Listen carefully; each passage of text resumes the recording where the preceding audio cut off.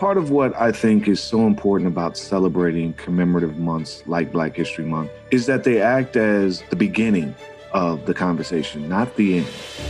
This is a great way to get people engaged around really important issues and interests within the Black community. And I think people are going to be really impressed with the diversity of films and events and the ease of access. We've worked really hard to make this a really accessible program. All of our events will be available on our MKE Film Facebook page, our Black Lens Facebook page, and our MKE Film YouTube page. So you can go to either of those pages and watch events for free. Our films will be available on our watchmkefilm.org page from February 1st through February 28th.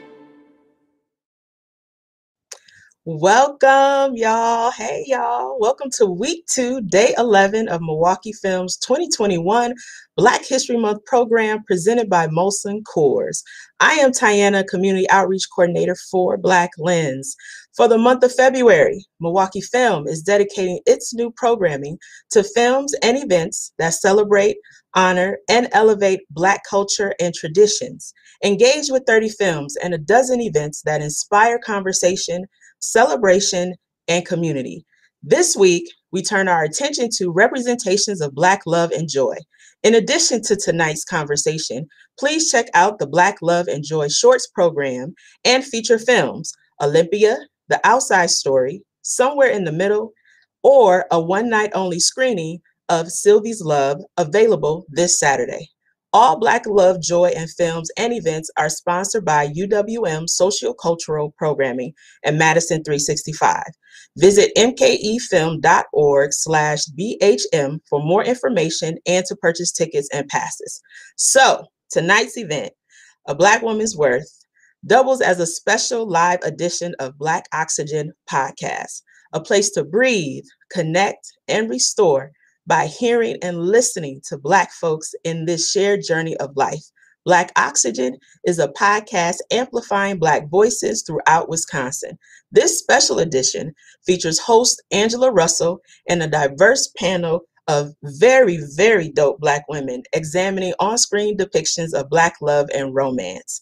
Vice President of Diversity, Equity, and Inclusion at CUNA Mutual Group, Angela is responsible for leading the development, direction, and implementation of short and long-term strategies and programs that support diversity, equity, and inclusion. Get into it, y'all. I would like to introduce Angela.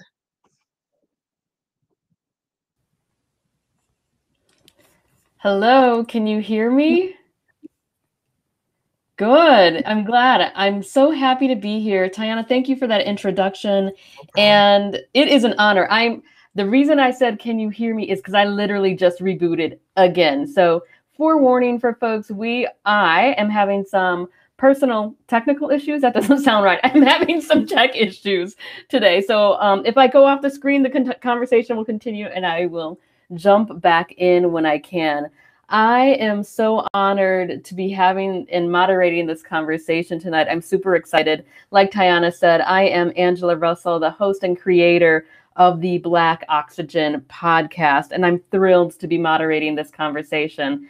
So before we kind of get into the conversation, you all need to really have a grounding in terms of who you will be hearing from tonight, because the women that we have on this panel are dope AF. So first we have Winter Dunn, who is a filmmaker, and she was the director and producer of Junebug. And Junebug brought up all of the emotions. I could barely talk after watching it. So I can't wait to have this conversation with you, Winter. We also have Sabrina Madison, the executive director and founder of the Progress Center for Black Madison here in Madison, Wisconsin. Hey, Sabrina. We also have Gina Stevens, the executive director of Rock County Jumpstart and a marketing strategist. Dasha Kelly, the newly named Wisconsin Poet Laureate. Yeah, snap, snap, snap, snap, snap. And Crystal Hardy, a makeup artist. Thank you all for joining us for this conversation. So one of the things that I say on Black Oxygen, we always need to have our candles lit and our incense burning. So I lit my candle so we could be on brand. And We're going to be talking about Black love and a woman's worth and how it all ties together. I'm super excited that I'm the one asking the questions instead of providing the answers. No pressure. Also, no pressure. I heard that our Black men killed it last night. So we got to do our part to kill it just as much or a little bit more, if that's all right with you all. All right. So Winter, let's go ahead and start off with you. This movie, Junebug, is amazing. Thank you. And what struck me, when we're talking about a Black woman's worth, what struck me was that notion of how lots of times our worth is tied into our caregiving and how caregiving starts at a young age. But before we get into that, can you chat a little bit about what drew you to the script and what resonated with you and what did you want the film to portray? Yeah. So when it came time to start developing the story, I had several concepts that I was considering making into a film, different things I wanted to explore. And so I called Nikki Davis, who is a playwright, a novelist, a Yale graduate.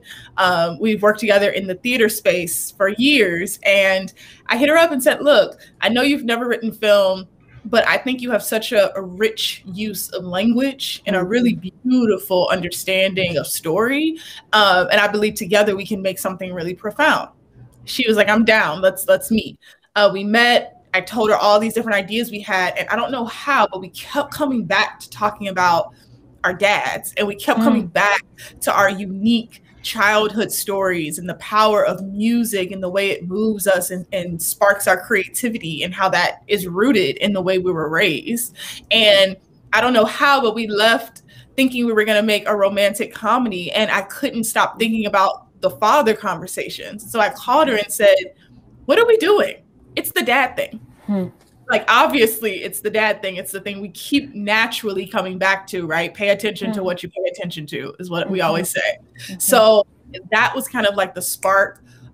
We started developing, she started writing. And to be honest, the writing process was 2 weeks, maybe.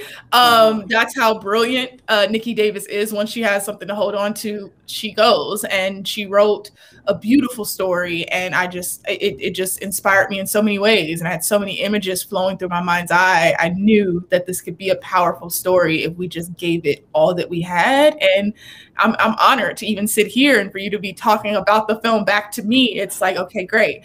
We made the right film. That was the story we were supposed to tell. It's incredible. So when you were coming up with that story, were you able to connect the role of caretaking as young girls and how that ties back into what we do as Black women all of the time? Yep.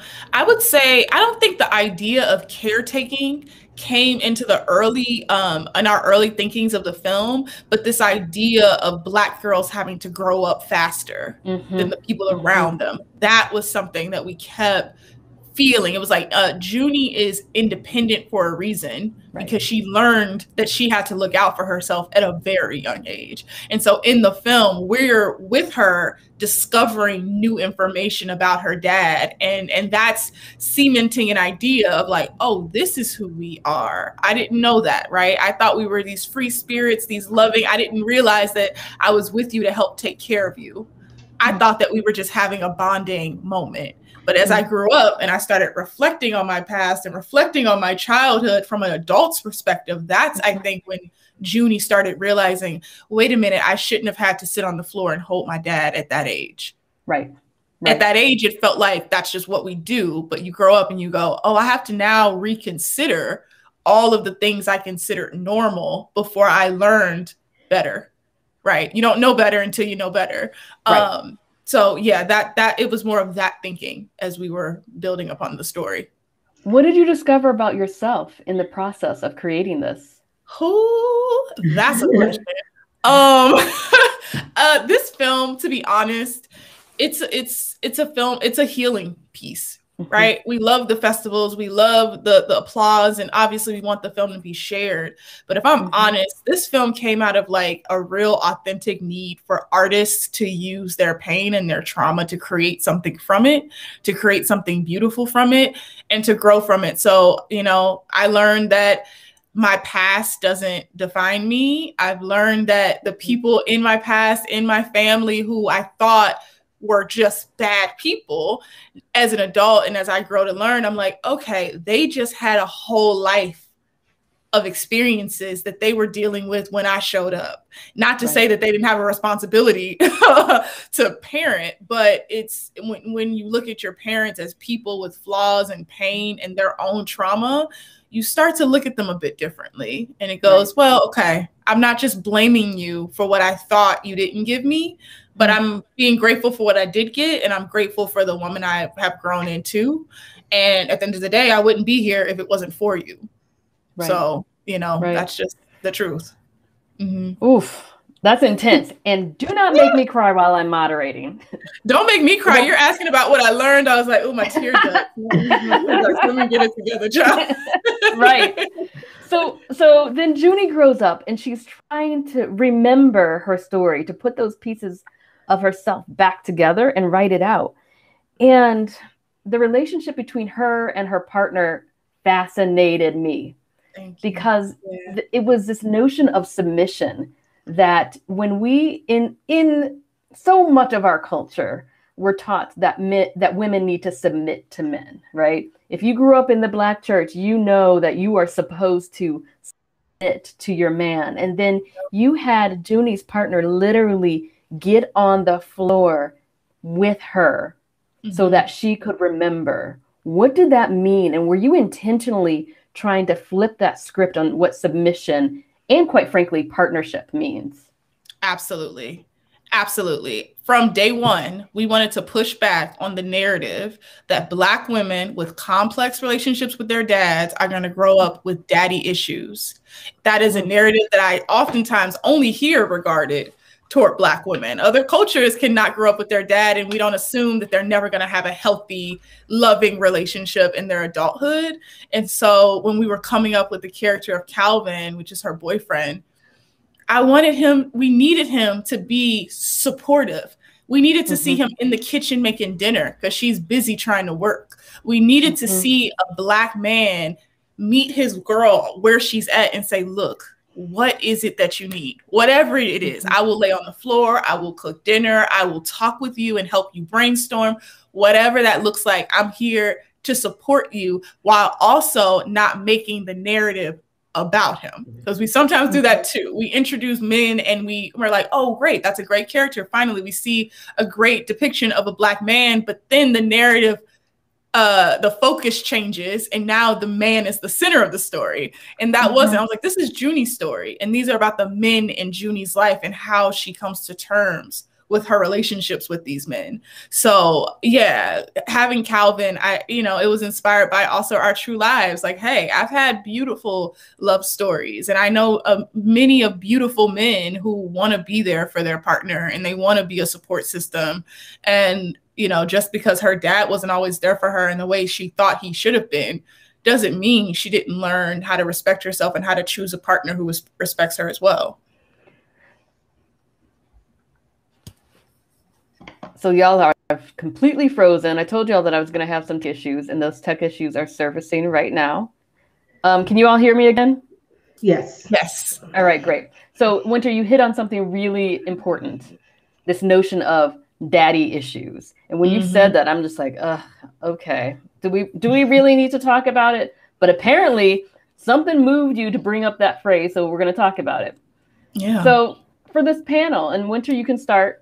When we think about daddy issues, when people say Black women have daddy issues, what are they not saying underneath that statement? And how does that tie into our perception of our own worth? Who wants to start? Winter, do you want to start? And then we can have popcorn.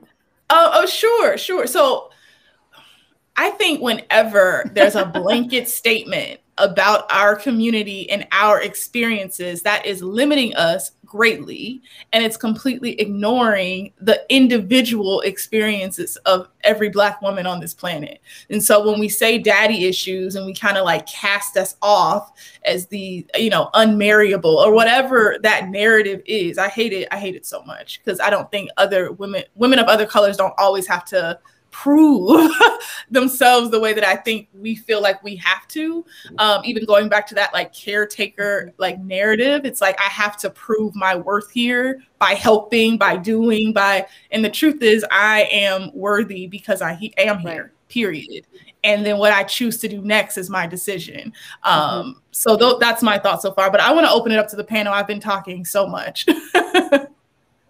I have a good evening, everybody. And you shared before we got started, just my whole heart wants to explode with all of this glory on the screen. And it's interesting we start this glory with such a heavy question, but I think it also runs the need. Thank you, Winter. What other folks, when you hear daddy issues, go ahead, Dasha. When it runs a thread through so much of these conversations about how we think we're told that we have to show up in the world. So instead of daddy issues, why can't they just be daddy relationships? Right. So what I love so much about this film was one of the lines where she said, no one is all one thing. So no one is all one thing. And what I want to point out is interesting is these are habits of conversation that we've also absorbed as somehow fact. I've had people in my single days say, "Oh, what? You don't have this had happened to you?" I don't know any Black women who haven't. Well, you haven't met us all, and I know plenty where it's a mix. And I have a wonderful relationship with my father. And I had another person say, "Oh, well, what happened to you?" I had a wonderful relationship with my father. So the idea that even within our community, we want to discuss it like an aberration that incredible fathers exist.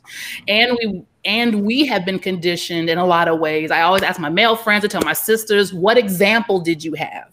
So if the example that you had modeled was that as a Black woman, my job is to keep everything together. My job is to fix this man. And I have to go into every relationship prepared to be wounded and broken. And yes, those folks are out there.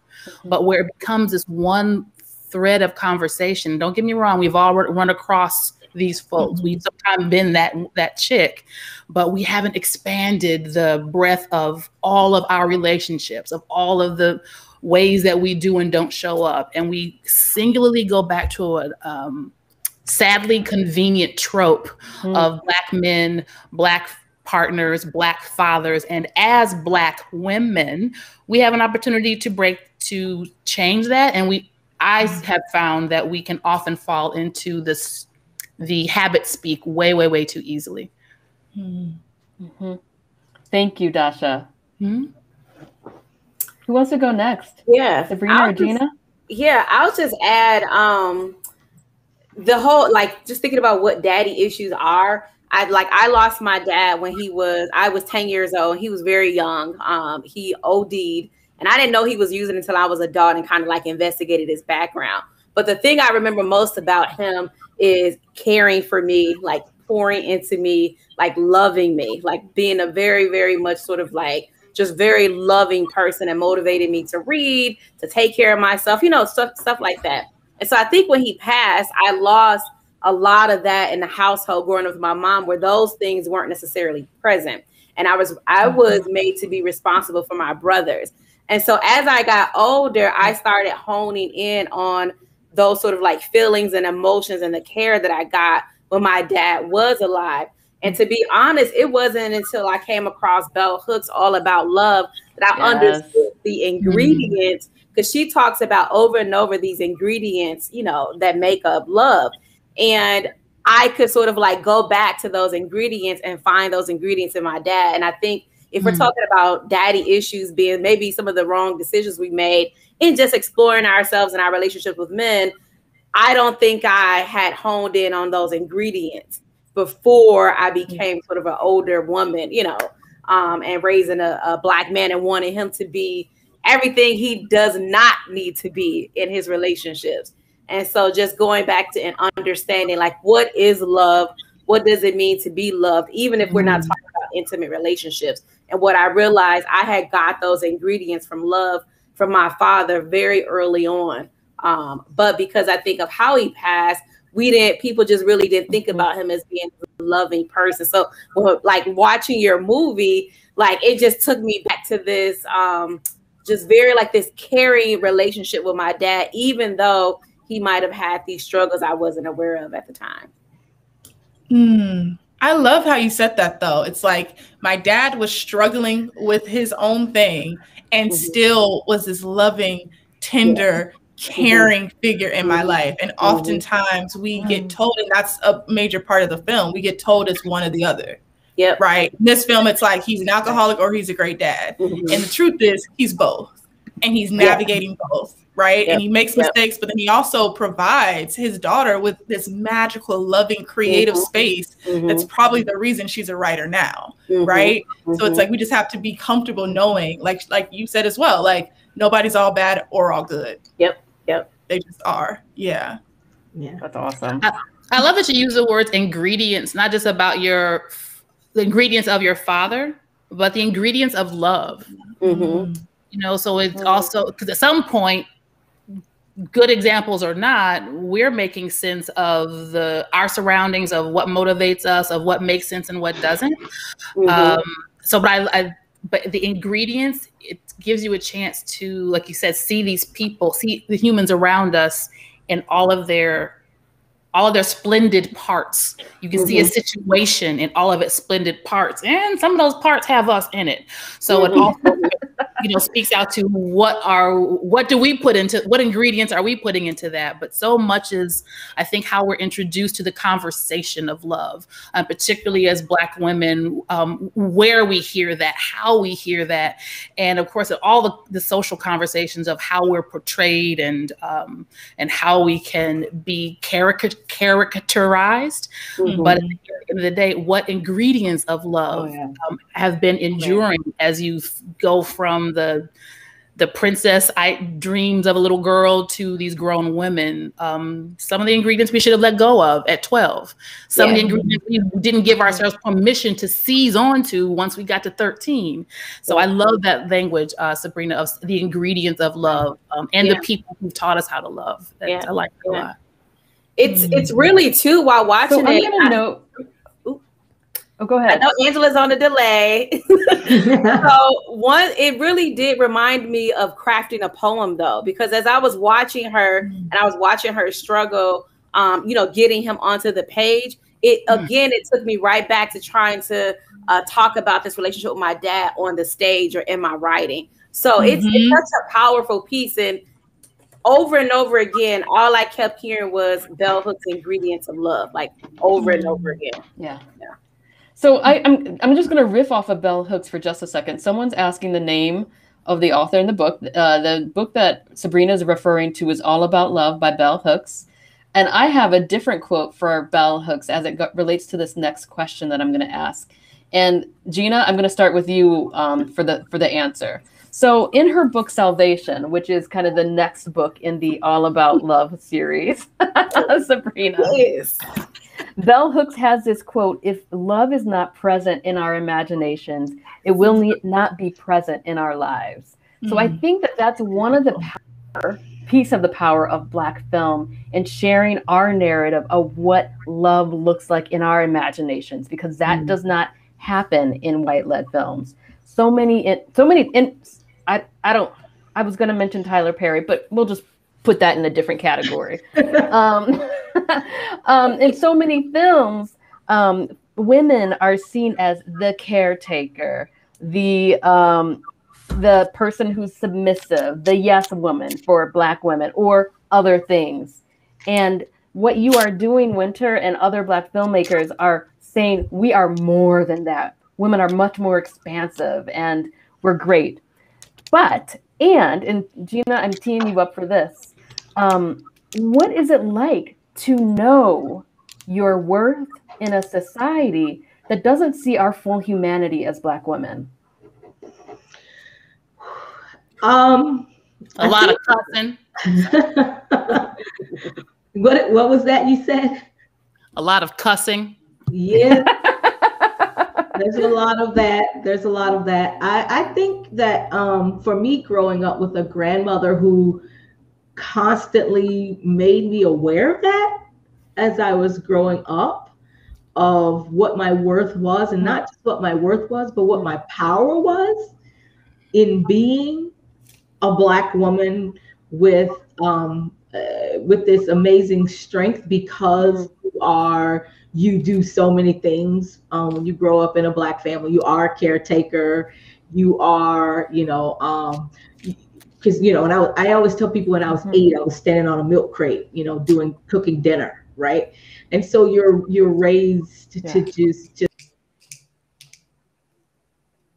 just and when I would always get frustrated about that, my grandmother would just remind me that there's a certain strength in that, because the things that you're learning as you grow up and what seems to be, those things that frustrate you when you're little, there's going to be a certain power and strength in that, as a Black woman. So while you cuss a lot, over the years, my grandmother used to constantly remind me that there's a certain power and there's a certain strength in being a Black woman that comes with that. So yeah, for me, that's what I've always held on to, no matter how frustrated I became over the years, that there's a certain strength in it. And I know there's some trauma attached to that, where we love to hold on to all the bad things that happened to us when we were growing up, and we hold on to that, and we hold on to that as a badge of honor. Oh, I had these terrible things that happened to me, and because of that, I am this, I'm better for it. There's much to be said about that, but at the same time, I think we are who we are because of a lot of the things that we have gone through, starting at early as the age of 5, and we see that in your film, and I think that's largely a part of, I don't want to say largely, but it's a part of the formula as to why June is who she is. I think at least to me, it was a part of the formula that led to her strength. So at least that's what I got out of it. Thank you. Thank you. Sorry, after you, Angela. No, I was just going to say thank you, Gina. Go ahead, Winter. Oh, no, I was saying thank you for seeing that in the work. And what the question is, so how do we, is it how do we hold on to our power in a society that doesn't view us, the human in us? Is that the question? Yeah, basically, how do you continue to know your worth in a society that doesn't see our full humanity? Know your worth and continue to love yourself. Yeah, for me, it's an ongoing process. Growing up as a Black woman and growing up as a dark-skinned Black woman, I just have been met with a lot of energy, a lot of aggression toward me for just being myself or just doing what feels natural. And so, in my younger years, I had deep insecurities that I would never, of course, tell because I'm too strong to be insecure and vulnerable. So it was like, I remember my final years of high school, people thought I was so mean. And I wasn't mean. I was just ready. I was defensive. I was like, I know you're going to have something negative to say, so I'm going to say it first. And I think sometimes there are a lot of women who've been hurt and they're just responding from their trauma, and then they get labeled as an angry Black woman. And it's like, did anybody ask her why she's upset? There might be valid reason behind it. Not that that's all that she is. That's just how you want to define her. But for me, I'm always actively making a point to see the beauty in myself. I'm always, thinking about the stories that intrigue me. And if I'm honest, my first impulse is to disregard them. You go, oh, no one cares. That's not important. Like, find an important thing to say. And I have to always stop myself and go, it's important because I care. Right. I have to teach myself how to love myself sometimes, because my mind will go in a tangent, this negative tangent that doesn't serve me. And so over the years, I'm learning, if it doesn't serve you, release it. Right. Release Absolutely. it. And redefine what the day is going to be for you and who you see yourself as and who you want to be. And if the world around you won't affirm that, unfortunately, find the power to affirm it in yourself. Read books that makes you see yourself in a new light. Listen to podcasts, watch shows, try to find images of yourself in a beautiful light. And hopefully one day, you'll start seeing the beauty in yourself as well. Yeah. To sort of stay in that place to answer the question as well, Angela.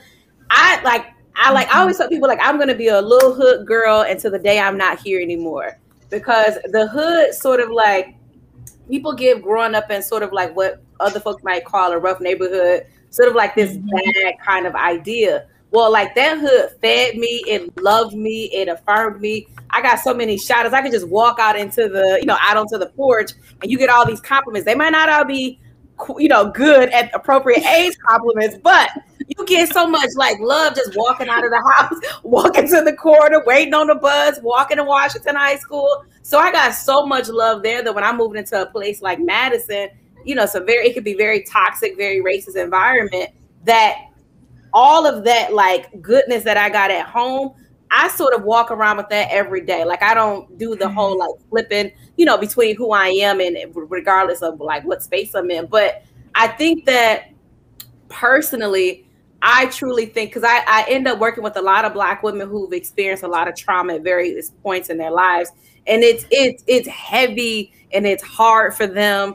And they feel like they're never going to sort of like get out of their present situation. And I think that once Black women sort of like have this time to like learn themselves, educate themselves about, again, these ingredients of love and how to give those and like give the ingredients to themselves and like, I don't know, like plant their own seeds for themselves and not be dependent on anybody else, you sort of like, you blossom. Like, I really don't care what nobody say to me. You can talk all kind of mess. I'm be like, I'm still good though.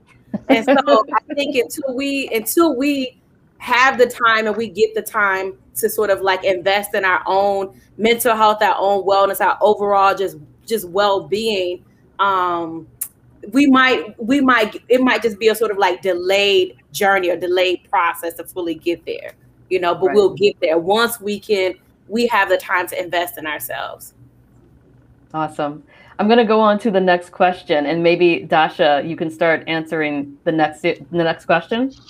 So this next question that I have for y'all is because we are talking about Black love, and we know sometimes it takes us a minute to remember, but we know we're worthy, and we know that we're inherently dope AF, right? So if we know that, what is it in terms of us in relationships? What is so hard for Black women to find mutual love, respect, tenderness, all of that in romantic type relationships? And I feel like I just need to hide under the desk right now because I'm just like, I'm afraid. No fear. Do not be afraid. Something that Sabrina said, learn yourself, right? A couple of things are swirling in my head. First of all, we have models and we have love songs and we have all of the possible 3,000 versions of movies and media. And we have these conversations with ourselves. And if the conversations that we have with ourselves being pulled from all these different instructives and these different people are about getting to a thing or a place or a profile or a look or a status or check the box, so then you find yourself, we can find ourselves gathering up all of the trappings that will make us look like we're worthy for love, make us feel like we're ready for love, make us process that we understand love. But going through and checking boxes or getting a bunch of certificates, as an example, comparatively, is different from really learning a thing, right? So going to get a thing, get the outfit, get the look, get the degree, get the stuff is different from learning ourselves. And that's learning everything, romantically, sexually, the language you want to use, the model, the examples that you want to follow. And often we, like so many parts of our lives, unfortunately, love also becomes just these steps that we follow, this paint by number experience that doesn't work that way. And especially if we are cast in the picture of paint by number that we're following, are these profiles, are these cookie cutters, are this is what you need to do to be a badass Black woman, this is what you need to look like to be desirable, this is how you want to live, this is what love should look like. Learn yourself. And we're not encouraged to do that. We're encouraged to follow patterns. We're encouraged to model after, and there needs to be a balance. But how do you invite someone to learn themselves? That's one of those incense burning words, right? That's one of those. And someone who lives in a world of poetry. My husband also, we met through poetry, and we go to this international spoken word festival for young people. And so we talk about this young girl, I want to say she was from California someplace, and she stands up and she's among all her peers. And she was like, I want to be a part of this, but I didn't come from this language. Everybody here all ashe and shit. I don't, that's I want to, but, and there was another piece where these young sisters described going out and get natural hair products, right? And the whole journey of the big chop and learning how and being Nubian. And then the poem turned into, but would y'all sisters still be about my sisterhood if I wasn't, or if I didn't, or when I go back to the block, they don't care about. So there's this tension between the advice that we give and the information on how to get to that advice. So we've got to be more than words, and we got to break it down to ways that we're saying, learn yourself. And love comes from that. And it's not about fixing yourself. I mean, there's some of that. But learn that instruction is different than learn this outline on how to be the next version of yourself. And I think I want to add that. Dasha, I love how you have Yeah. You got some delay. You got. Go ahead. And I think for me, because this is a really good question. This kind of hit home for me because. I've been with my wife for 12 years, and it took me up until year 11 to allow her to love me. So I think that's probably one of our issues that we don't know how to allow the person who loves us to love us.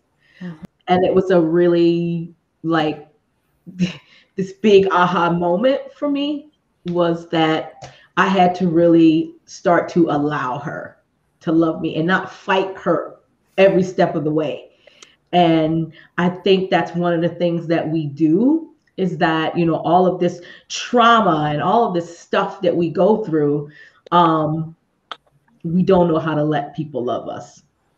How did you know? Because I'm sure 11 years in, you sang all the love songs. 11 years in, you made all the pledges. How did you know that there was a distance between what you thought you were doing and the liberation of actually letting somebody love you? I just was laying there in bed one night, and we had this really profound, conversation over dinner. And I realized that a lot of the lecturing I was giving her about, our relationship and, why do you do this? And why do you do that? And it was like, you are giving this woman way more grief than you need to be giving her. Are you trying to push this person away from you? You need to just allow this person to love you and stop looking for reasons to cause tension in your relationship. Right? That was a whole hour conversation that you didn't even need to have. And it was just this epiphany. And so I just really started to think about the conversations that we have in our relationship where we are really constantly challenging our partners to prove to us that they love us, right? And it's like, just let this child love you and just enjoy it, right? And the part that we control to keep ourselves safe, but it's still a conversation to control. I really appreciate you sharing that out of your relationship. I'll share that I'm in the second marriage. But this one's a one. This one, turns out I've been looking for him my whole life. And I realized, I've been able to say I realized I had a narrow understanding of what it means to be safe in a relationship. Right. So we think about safety, you go to whether or not he's dragging you down the stairs, putting his hand, all of, emotionally, all of those things. Yes. Top first. But if I can't tell you my dreams, if I can't talk to you about the goofy cartoon that I watched that made me laugh, if I can't admit that really foul thing I said to the lady at the store, if I can't share those parts of me, I'm not safe with you. but that's not, I never put that under the umbrella of safety. And when I felt that shift, I'm like, that's what was wrong with every other relationship I've been in. I wasn't fully safe. And so again, it's learning, what do you need? That's beyond the obvious, right? So learning yourself and the idea of what are you controlling, because what are you afraid of, right? Or what can you let go of? And that's what love is. It's a release. It's absolutely, they call it falling in love for a reason. And even once you're in love, it's a whole bunch of floating. It's a spinning that still has to happen, because you are literally handing yourself over to another person. And we aren't conditioned, taught, encouraged to do any such thing, hand over nothing, because we might get hurt. And we do get hurt. We have been hurt. And it is not for the faint of heart. So Dasha, I just want to follow up on that. Can you all hear me and see me moving and everything? Yes. All right, great. So the thing that I want to follow up on is that notion of protection. So when you all start having those feelings, those feelings of love, what happens to you? Like, do you panic and you're like, maybe I should use an I statement. I panic. So I'm curious about what happens to you all, to each of you, when you start figuring out, oh shit, there's something here. Yeah. Dasha, it's resonating. I'm laughing, one, because I'm a writer and a poet. It's always going to be an analogy. So here we go. It's like when you're cooking and you kind of aren't sure you're putting too much salt or not. So you're not. So that's what it feels like. This fear of, I'm going to do too much. Or this fear of, I'm not putting it enough. This is not going to taste right. Or I don't want to mess this up. And even being a good cook, you're mindful of how you put this together. So that's what happens to me when I think about love. It's honestly, to be very fair to the brothers, it's the first thought is less about them and more about calm down. Because when we want to be in love, woo, we clown, don't we? When we want to be in love, it's a whole nother everything. So my filter was always, don't do the most, or if you do the most, do it well. My mama taught me that. And then doing that filter of making sure he is or isn't, they are or they're not. But that's my first reaction to love, is because you know how easy you can fall in when you want it, when you are built for it. So that's my first thought. And it's easy to, you feel like you're getting tricked, like going and get your car fixed. What's really not broken that they're going to charge me $3,000 to fix?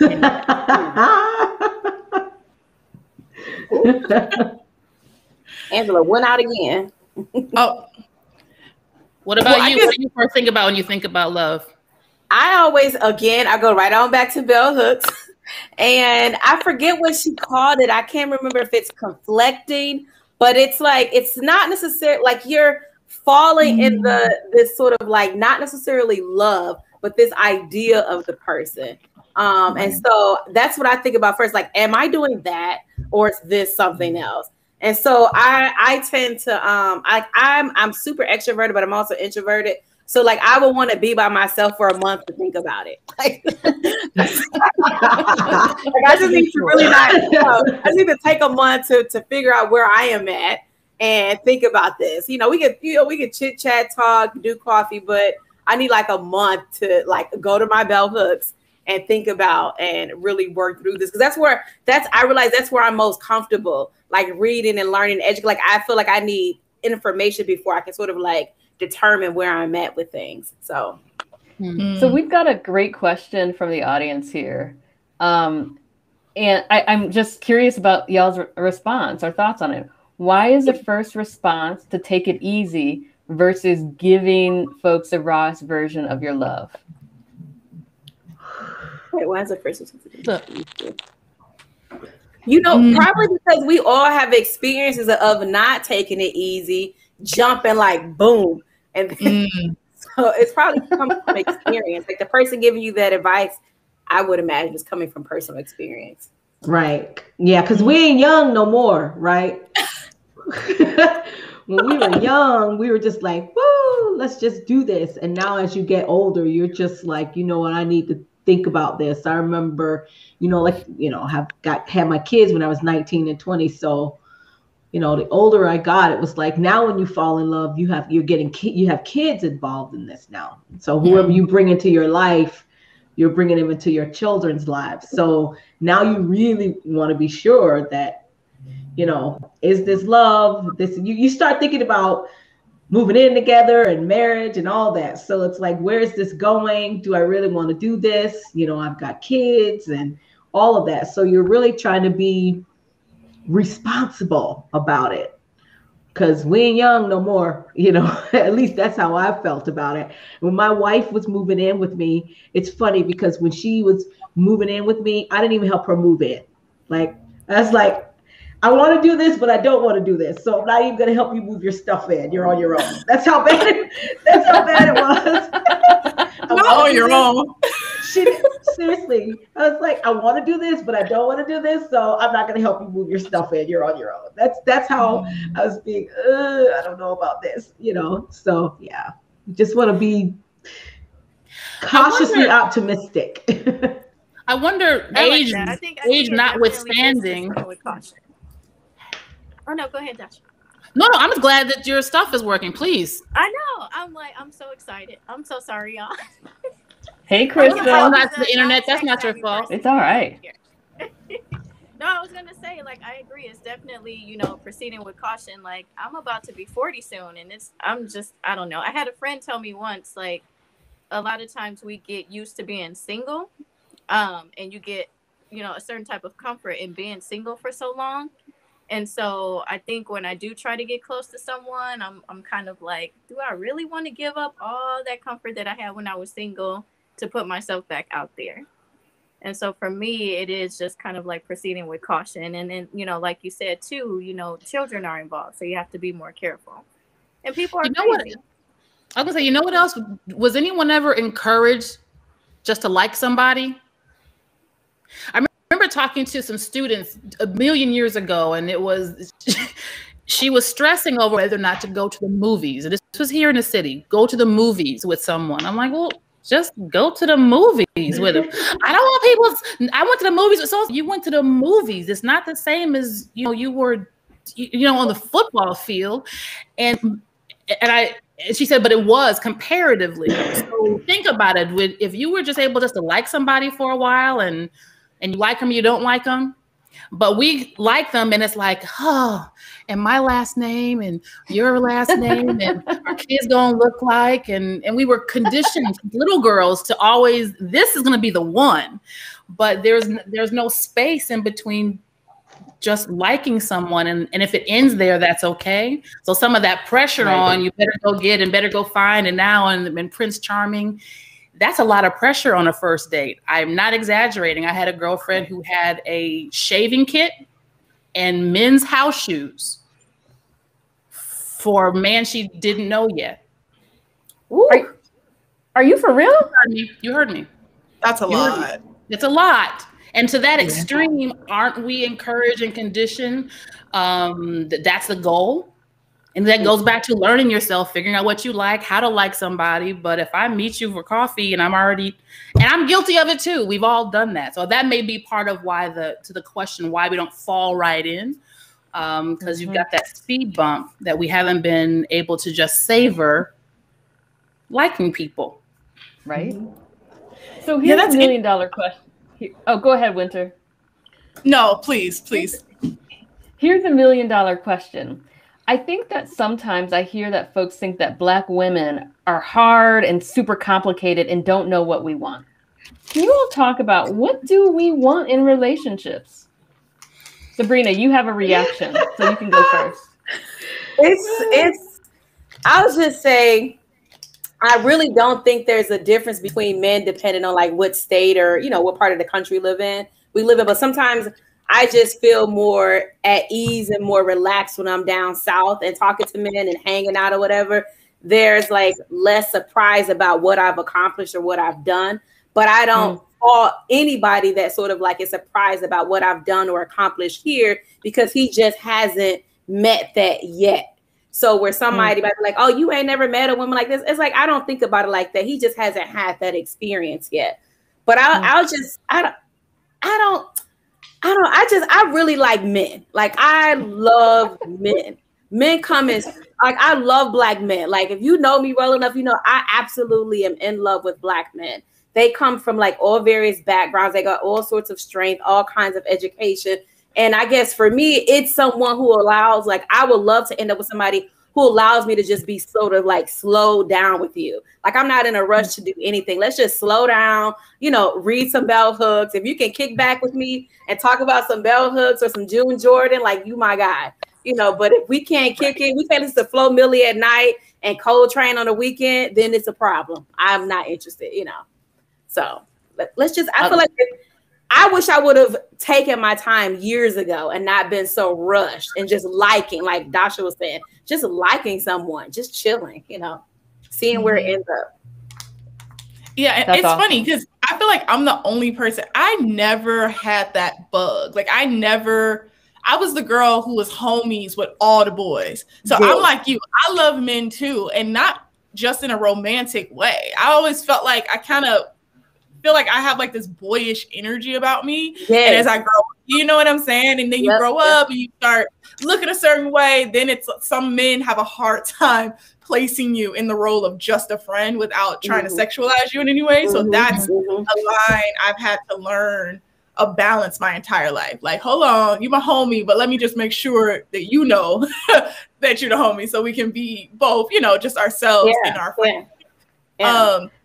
But when it comes to falling in love, I'm the same way. It's like, I've only been in love once. I'm currently in love now. And it is different because it was easy. It was like so easy. And I'm a big communicator. People assume I'm an extrovert, but I'm actually a huge introvert. Like, my home space is very important. So if you can come into my home space and find comfort and come with your own energy, I always say, if you let me be me, I'll let you be you. And if that feels like an easy thing of allowing each other to feel what we feel and have to do what we might have to do to clear our thoughts, if I can do that and there's no judgment or expectation attached, then cool. Like, you know, it's all good. And that's how it kind of is now. So that's me and my experience with that. So I'm going to ask you in one word what you're thinking or feeling in one word in just a second. But before I go there to close out, I just want to remind folks that you can go and see Junebug if you go to milwaukeefilm.org/BHM. I highly recommend it. You may want to have a Kleenex or two right by you because it may bring up some stuff. And feel free to follow each one of our panelists on social media. They are on Instagram, on Facebook. Follow them, support their work. And shout out to Gerard, Tiana, Renelle, and Kevin for holding this session down. So thank you all. And in one word, we'll do round robin. What do you think about love, or what's coming up for you in terms of Black love and a woman's worth? Whomever can go first. Ooh, balance. Balance. Peace.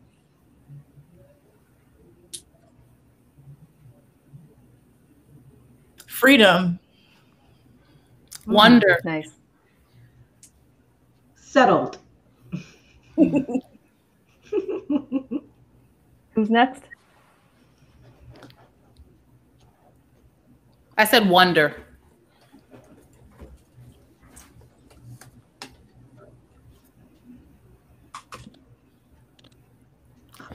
We're gonna do like Erykah Badu and Jill Scott and give a word to our sister whose internet trying to shut her down. We gonna say her word is full. Her word is full. What do you say her word is, Winter? Full. Oh, are we all choosing a word for we're choosing a word for her because her internet is acting funky. I'm feeling excitement, like fire. Just like a knowing Angela, that's my word too. I was gonna say fiery, like knowing, like knowing. She got that spice. I see it too. Yeah, she does. She does. Oh my God. Well, thank you all for being here. Continue the conversation on Facebook. We can still have this conversation, just, you know, not via this restream, but on Facebook. And yeah, thank you all for this panel. I learned a lot, and I can't wait to listen to it again. Thank you. And Winter, thank you for this movie. Yes. Oh, thank you. Thank you. Thank you for all your words, and thank you for supporting the film. Thank you so much.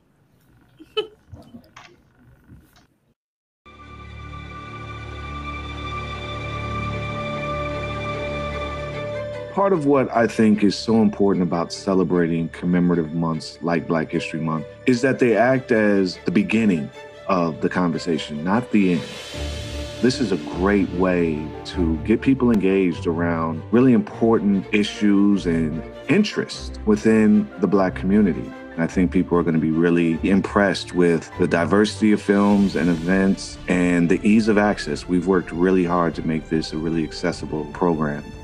All of our events will be available on our MKE Film Facebook page, our Black Lens Facebook page, and our MKE Film YouTube page. So you can go to either of those pages and watch events for free. Our films will be available on our watchmkefilm.org page from February 1st through February 28th.